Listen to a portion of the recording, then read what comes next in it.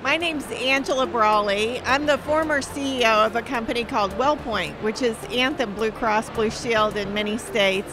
And now I serve on a number of for-profit and not-for-profit boards. You know, what I don't think people realize, I'm not even sure if the summit people realize that what has happened here is this is probably the best business leadership conference in the world.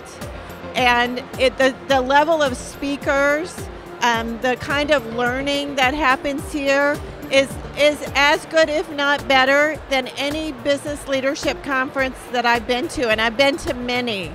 And so I think they need to understand that it isn't just about church leaders, just as it isn't about business leaders exclusively, and frankly, it's about all of us.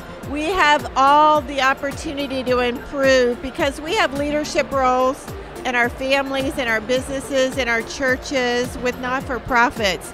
And there's a lot we can learn when we come here. And what a great opportunity. I encourage other leaders, kind of at all levels of their life and career, to find out more about the Global Leadership Summit.